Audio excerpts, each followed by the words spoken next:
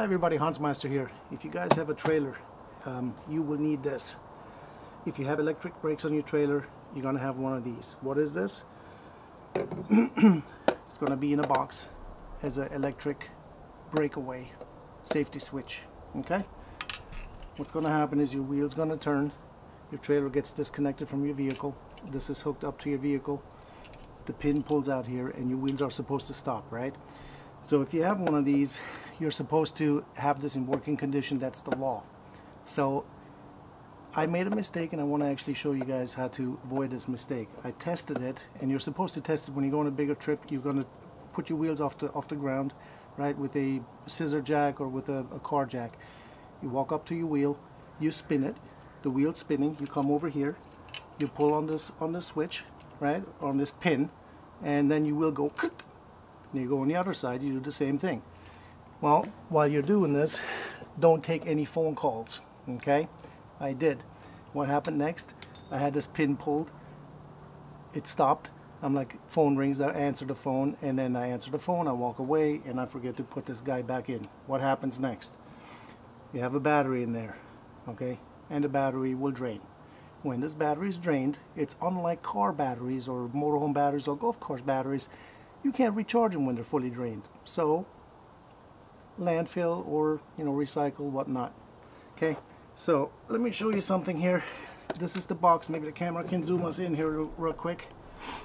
You have a test button on here that will show you fully charged, recharged, and charging. So when you hit that test button, I don't know if the camera will zoom in close enough to show this. So right now it shows fully charged, right?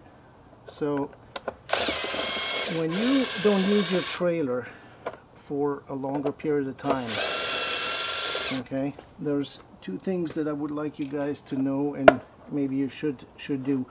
Take these two wires and you can disconnect them like so. Okay, you just pull them out. They come out really easy, right? You see that? And then get yourself from Harbor Freight. I got this one here, just like a battery maintainer. Okay, this is a battery maintainer, it's a charger and a maintainer, and you can leave that guy hooked on like this, right? It's really simple. Put it on, it fits. They're really neat because they got these little, they're kind of like hooky, so they can go underneath the pins, right? Boom, there it is. And there it is. So that would be tip number one. Now, I would highly recommend and suggest to you to not end up like I did with a dead battery and then not be able to go and drive, because if something ever happens and it's been determined that your emergency brake system didn't work, it's your fault.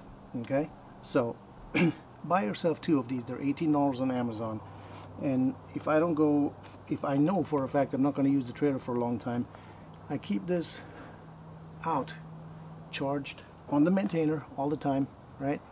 And then about a week or two later, I'll take the second one out, put it on the charger, so that way they're both charged. So in case you ever do a test before you leave and do what I did by accident, okay, you have the second one to put in and go on your trip, go on your way, and then worry about either replacing it or paying more attention in the future the way I should have.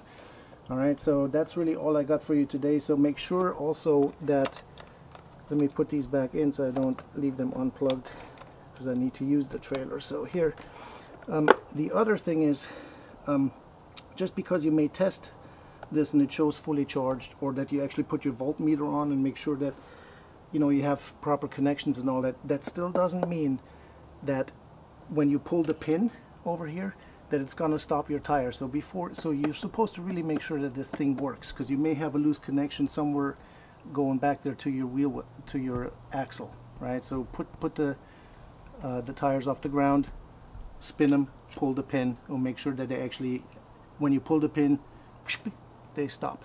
Okay, so I hope you enjoyed this presentation. So make sure you keep your batteries charged, and we'll see you next time. Take care.